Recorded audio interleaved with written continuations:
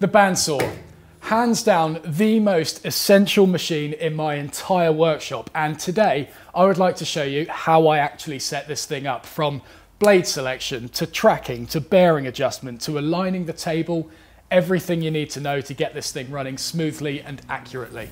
So let's get going.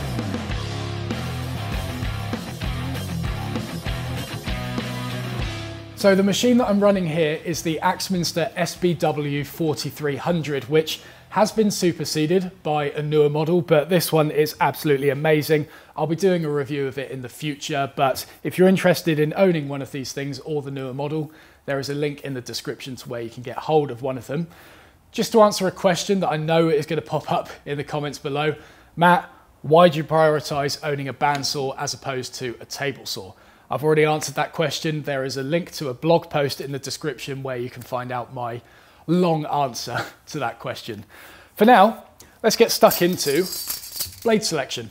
So when you first buy a bandsaw, it is going to come fitted with a blade straight out the factory. And this is probably the most important advice I'm going to give you in the entire video. Replace it. Get rid of that blade that comes in the machine. In 95% of cases, it's trash. You do not want to be using it. It's going to track, it's going to get blunt, and your results are going to be awful from it. I don't care if you've bought a hobby machine, if you've bought a higher spec machine such as this, in 95% of cases, blade is rubbish. You want to replace it with one. It doesn't have to be expensive. In the UK, you can get a decent blade for 10 to 15 pounds, and it'll be much better than the one that is supplied in the machine. Best bit of advice is replace that blade. And yes, I know this does seem like a little bit of a waste. I changed mine into a sandpaper dispenser. It can cut through paper. That's all it's got going for it, to be honest. If you want to see how I made this thing, there's a link in the description below. So when choosing a bandsaw blade, you've got three specifications to choose from. The first one is obviously the length. I've wrapped these up to make them easier to store, and I'll show you how to do that later. So the length is pretty easy. It's anything that can fit over the top tire, round the bottom tire, within the tensioning range of the machine, which I will cover later. Get this accurate. You can find that length either on the data sheet, which is probably somewhere on the back of the machine, or in the instruction manual or website that you purchased the machine from. The second specification is the width of the blade from front to back. Now again, this varies on different machines, specifically the capacity of the thrust wheel at the back, which we'll be covering later on. That machine can take anything up to 3/4 of an inch wide, which is around about 19 millimeters, whereas on smaller benchtop models or hobby models, they usually only go up to a maximum of 5/8 of an inch or even 1/2 an inch. So why does this matter? Well, if you're wanting to cut intricate shapes such as this, let's say bowl blanks, fine ornaments, I don't know, whatever, then you're going to be wanting a thin bandsaw blade around about 1/4 of an inch thick, which is going to be able to follow those radiuses a lot easier.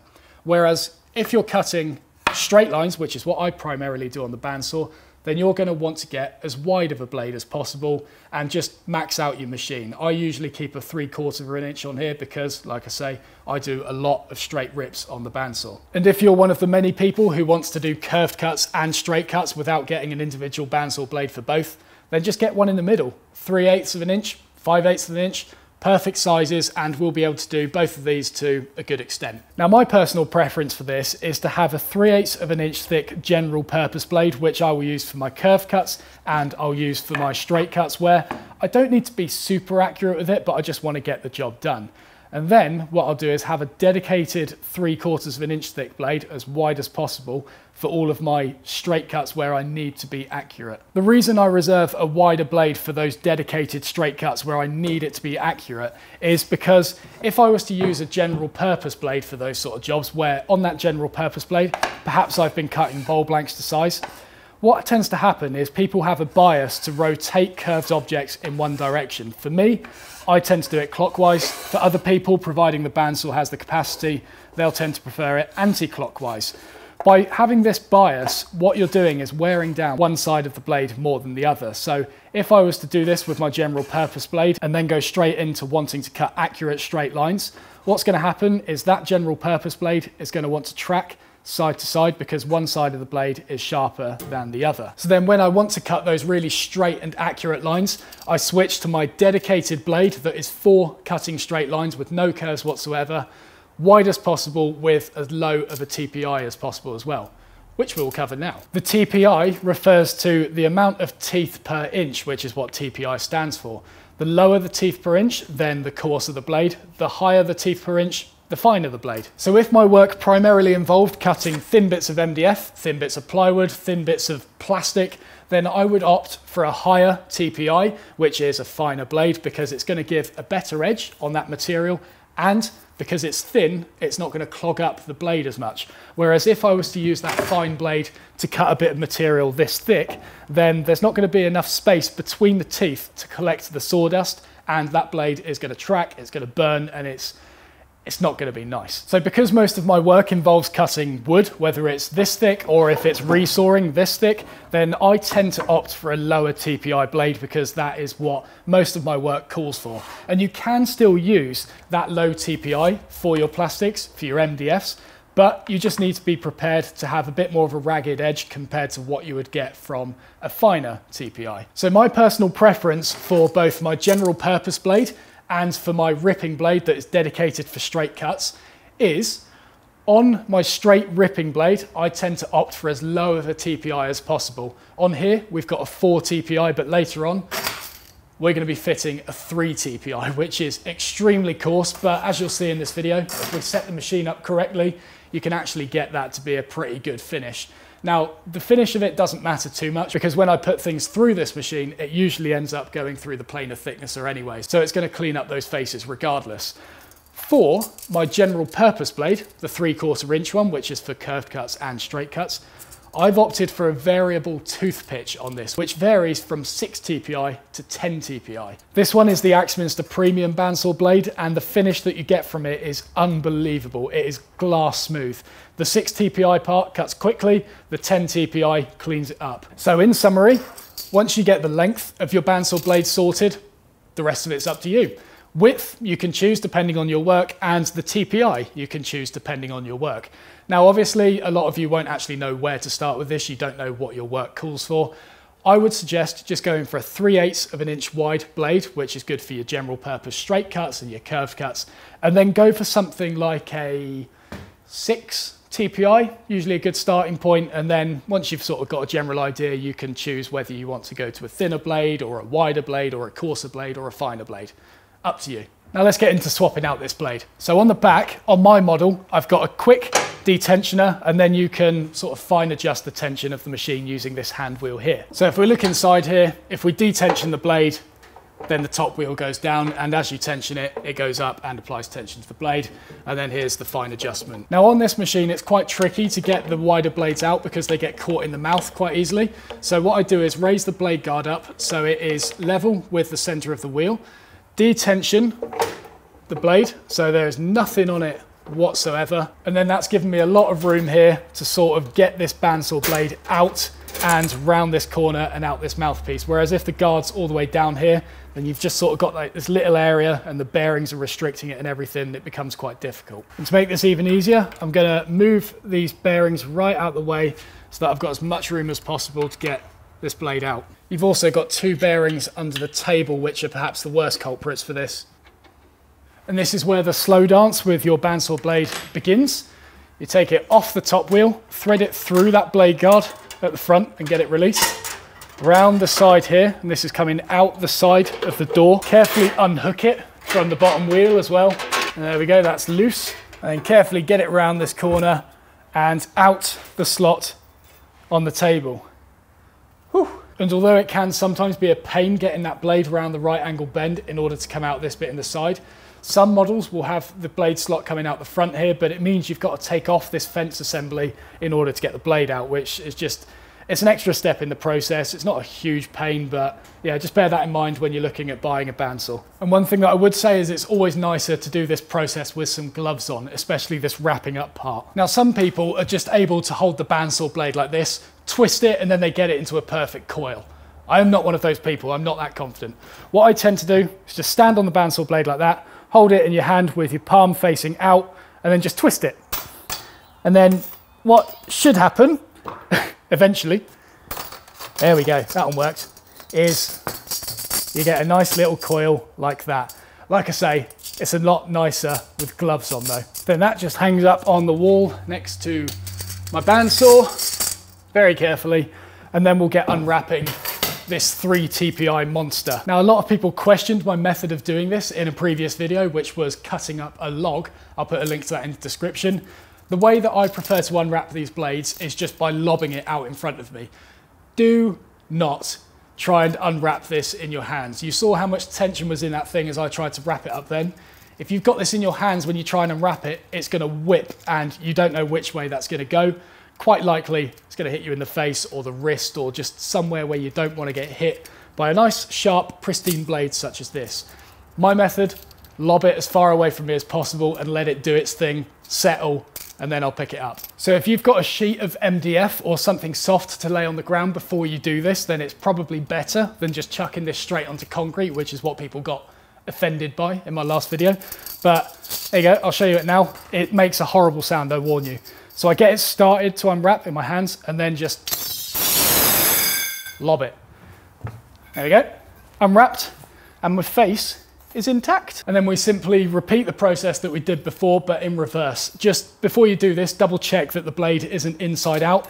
If it's inside out, then the teeth are going to be facing up when you install it in the machine, which obviously isn't going to do them any good. So just make sure that the teeth will be going down towards the table when you install it.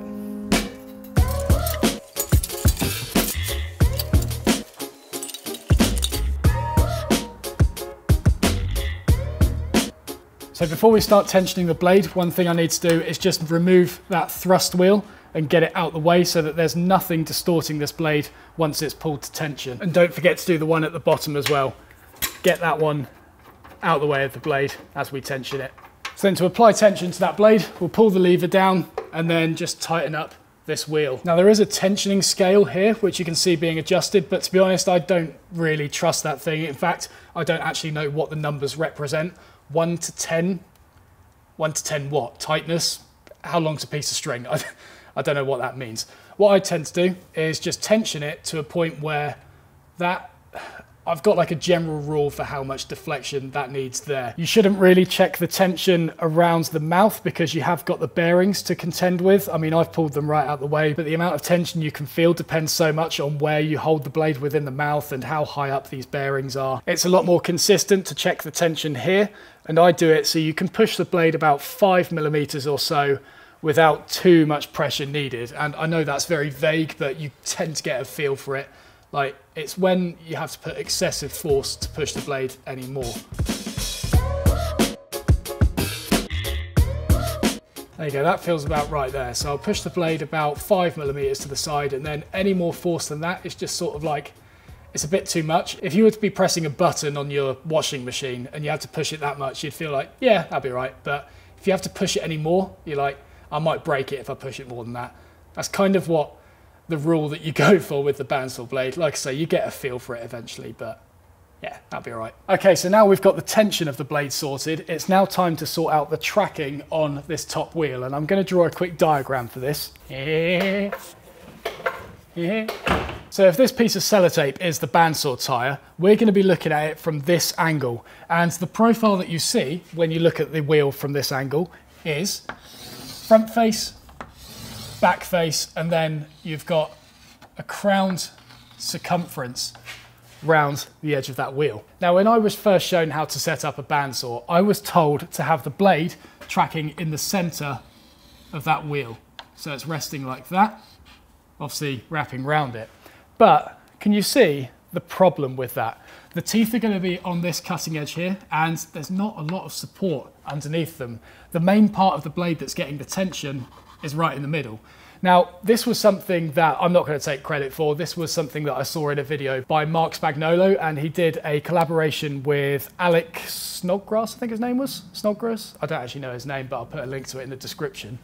He said that if I draw another wheel, he said that actually what you want to do is have the bandsaw blade in a position where the teeth are in the center of the blade, and then the rest of it overhangs at the back like this. Specifically, the area of the teeth that you want in the center of the wheel is, if I draw the teeth on here, you want this part to be in the center of the wheel, which are called the gullets. that bit has to run in the center of the wheel, not actually on the teeth themselves, because or else it's going to chop up that tire. Now, word of warning here, this doesn't always work, because by the time you get that bandsaw blade back far enough on the tire for the gullets of the teeth to be in line with the center of that wheel, you can't always get the thrust wheel back far enough in order to accommodate for that. Most bandsaws, when they specify that they can take a maximum capacity of, let's say, 3/4 of an inch thick, that maximum capacity refers to when the wheel is resting centrally on the blade, not when it's shifted back, like I just showed in that diagram over there. With my bandsaw, it's usually okay. So now we've tensioned it, as I showed you in the previous step, we're going to get spinning that wheel with our hands. And then on the back, you've got a hand wheel that you can turn, which is going to tilt that wheel forwards or backwards in order to adjust the tracking. And then on here, I've got like a locking lever as well, so I can prevent that from slipping over time. So I can look through this little window and then adjust that wheel as needed. So I can see it moving forward there. I need to turn it the other way, probably about there, I reckon. Now, I know a lot of critics out there will think, but by resting the teeth in the center of the wheel, you're going to be damaging the kerf, which is something that I thought to begin with. But if I draw a blade from plan view, so that's the back of it, that's the right-hand side, that's the left-hand side, and then we've got the kerf down here. So that's one tooth on top, and then we've got another tooth coming out from behind it, and obviously that alternates. With the wheel resting on this part of the blade, if I add that curve onto it, there you go. You can see that there is actually going to be a little bit of relief for the kerf of that wheel without it pressing excessively on it and therefore damaging it. All the pressure is there, therefore that is where you get the most amount of tension. It's an ideal setup, really. So now we've got the tension and the tracking sorted, we're going to focus our attention on the bearings below and get that blade running continuously straight. So the first thing that I do is get the front to back distance of these front bearings sorted first. Now mine moves on one whole assembly. I loosen the one at the back and there you go, it moves as one. And you want to get these running just below the gullets on the teeth. You don't want them riding over the teeth because that's going to just destroy the kerf. Just below the gullets, right about there. So we'll lock that in place, being careful not to let it move. And then we'll turn our attention to the bottom ones and we'll do exactly the same. We'll get that just below the gullets. And then we need to sort out how close these actually sit to the bandsaw blade. And what you're aiming for here is as close as possible without touching the blade. So I'll do that now. Just spin that round a bit. The adjustment on bandsaws varies a lot. Some of them are quite nice and easy, such as this, whereas others can be a little bit fiddly. So I'll get that really close, about there, and then lock it off. Same with the other. In fact, I think I can get this one even closer. And then to check how you did, simply spin the wheel, and if it touches any of those bearings, which this isn't, that's ideal, then that's good. What you occasionally find at this point is if you spin the wheel, it will sort of like hit the bearing every now and then, but it will only do it like on one rotation of the blade. You kind of want to avoid this from happening as well. Just back off that bearing a tiny bit more, because when this machine's running at full speed, then that's going to happen more often, obviously. Same once again on the bottom ones, get them as close as possible without touching. Lovely. So now what we should have is a free running blade, but then with a tiny bit of pressure, that's going to engage those bearings. So what these side bearings are doing is preventing that bandsaw blade from tracking when you're cutting, let's say, along the grain on a piece of wood.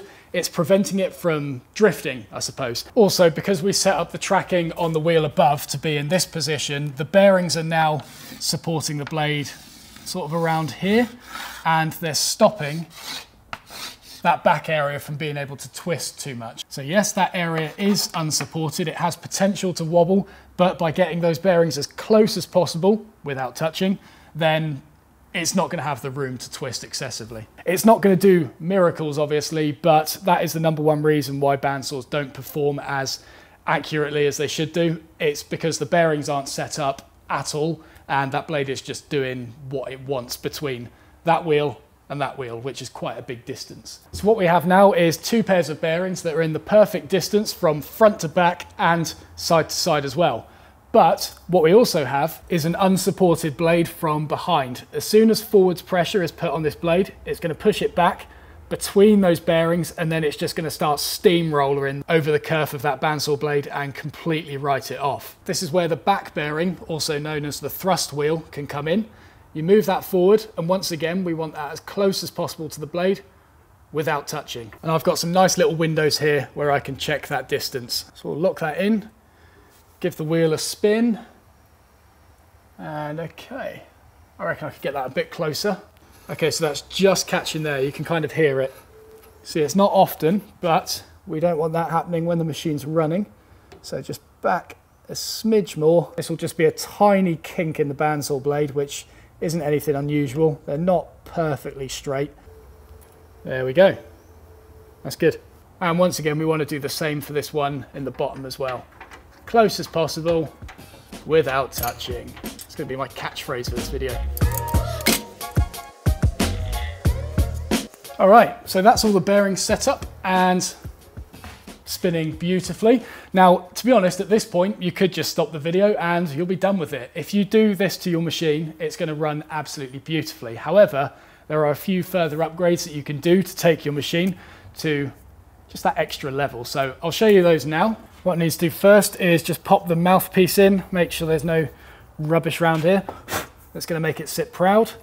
Pop that in, make sure that's sitting nice and straight so that it's less likely to start chopping up the edges. That's a nice reason to set up the bearings as well. As soon as this gets all chopped up, then you start losing material down there, which is a bit of a pain. So we've done that. And then this table also comes with this little thing, which goes into that slot on the edge. The reason for this is because they've made an exit path for the bandsaw blade. Effectively, what they've had to do is partially cut the table in half, which means there's potential for it to twist perhaps. And by shoving this thing in, it's going to keep everything aligned and prevent you from getting like a step or anything happening over this area. So firstly, I'm going to make sure that the blade is actually cutting square to the table, and I tend to use an engineer's square for this. Nice and simple. Rest it up against the side of the blade and should tell you if it's cutting square or not, which that is. That's all good. Let's try it from this angle just in case. Looks good to me. That's spot on. It's important to use an engineer's square for this rather than a tri-square, because an engineer's square is guaranteed to be square on the outside edge, providing you get a good brand. It's guaranteed to be square there, whereas a wooden tri-square is only guaranteed to be square on this inside edge. The outside edge is not guaranteed to be square. Little extra tip for you there. And in fact, Alex had a really good tip on how to do this in Mark Spagnolo's video, which I'll show to you now. Obviously, this is the first time I'm going to be turning on this machine since setting it up. So as a checklist, make sure you've done the tensioning, make sure you've done the tracking, make sure you've set the side bearings, and make sure you've set the thrust wheel at the back. Once you've done all that, it should be okay to turn on. Just make sure you got your goggles, just in case. Voila! So now the machine's running, I'll just check that the bearings aren't rubbing anywhere. In fact, it looks like the bottom thrust wheel at the back is touching just a tiny little bit.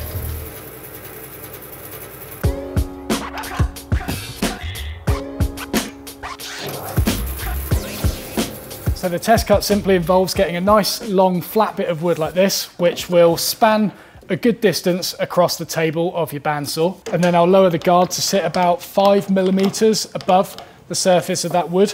This is 1 for safety, and 2, it gets those bearings closer to the bearings below the table, which means there's less of a chance for this blade to drift between the top and bottom guides. So that looks good there. So then what we'll do is a cut from the front going about 10mm in, rotate the piece around 180 degrees, and then it should re-enter into the bandsaw blade from behind. If this table is out of square, then it's going to cut at an angle when I come in from the front, and then when I try and push it in from the back, it's going to exaggerate that angle by twice the amount, and it will become very apparent if it's out of square. So moment of truth.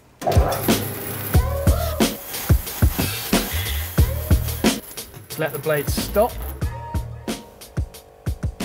There you go.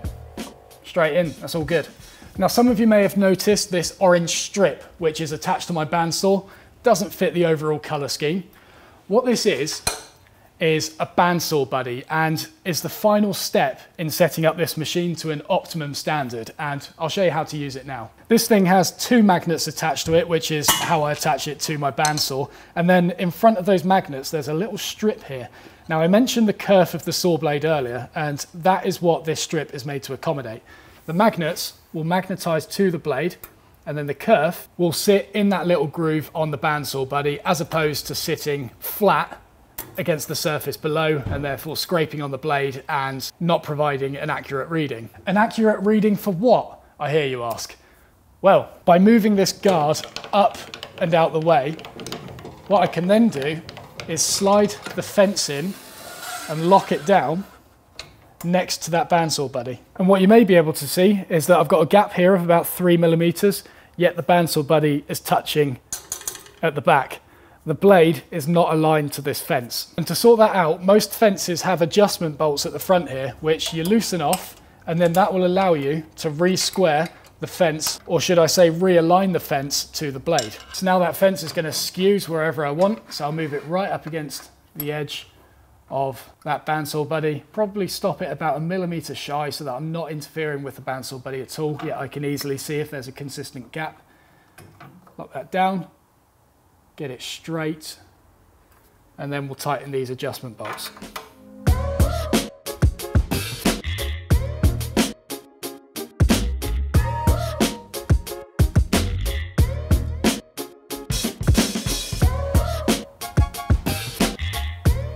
Okay, so now comes time for the test cut, and we're going to ramp this up in difficulty.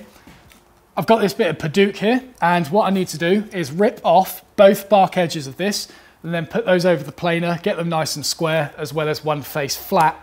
And then we're going to get that piece upright, and I'm going to try and resaw this into 3 15mm thick, give or take, components, but we'll measure them end to end to make sure there's no taper and it's consistent across the entire thing. Should be a fun test.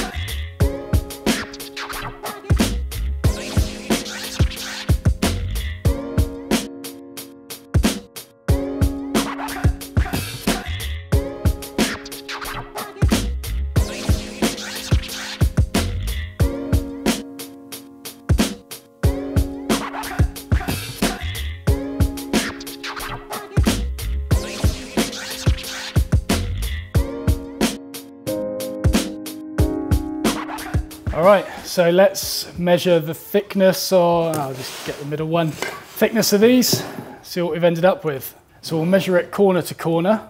To start with, 13.9mm, 13.8, that's pretty good, so we're not drifting at all over the length. Now this is going to indicate if it's cutting out of square or not slightly. Oh, 13.8 and 13.4. We were within 0.1 of a millimetre then, and it's just dropped off at the end here, possibly as the pressure changed when I was changing from pushing forwards to dragging it back. Yeah, so we're within a 0.6 of a millimetre tolerance. Yeah, 3 out of 4 corners to within 0.1 of a millimetre tolerance. I'm pretty happy with that. I think that's to within tolerance. So, as I said earlier, if you're interested in getting hold of this machine, or even just the Bandsaw Buddy, great little attachment to help you set up the machine, then there's links in the description to where you can get hold of those. But as always, I hope you found the video useful. If you did, press the like button, that would really help me out. Subscribe if you haven't already, and I will see you in the next video.